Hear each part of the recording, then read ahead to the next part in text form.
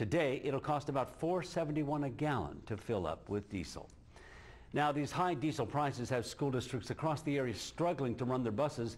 One district, though, seems to have found a way to save $100,000 a year on its fuel cost. Melissa Kelly joins me now in the studio with more. Melissa, 10 school buses in Bentonville have been guinea pigs in a fuel additive pilot program. The superintendent in Bentonville found out about this company in Florida, and the scientists there claimed that they could make the school district's diesel guzzling school buses more efficient with a product called X-1R.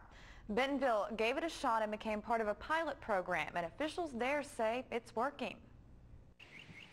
The wheels on the bus go round and round, burning fuel to a horribly inefficient tune of 6 miles a gallon.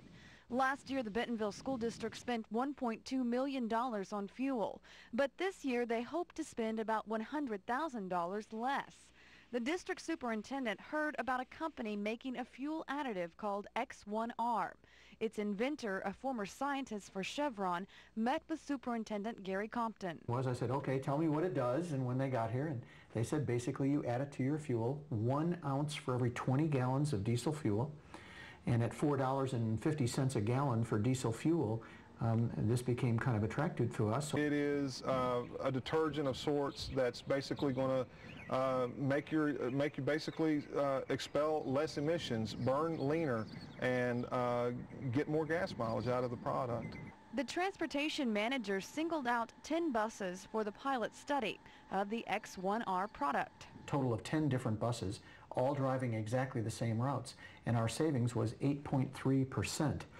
Less fuel used. School officials were pleasantly surprised. With us spending $1.2 million in fuel every year out of a $100 million budget, that's only 1%, but it's still $1 million that we're spending on fuel, and if I can save $80 or $90 or $100,000, I think it's a good thing to try.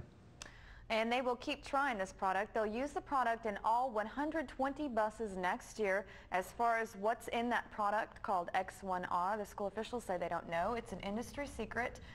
And also, if you're out there wanting to run out and get you some, you can't get it in stores right now. This is still part of a testing process. Very, very interesting. Okay, Melissa, thank you.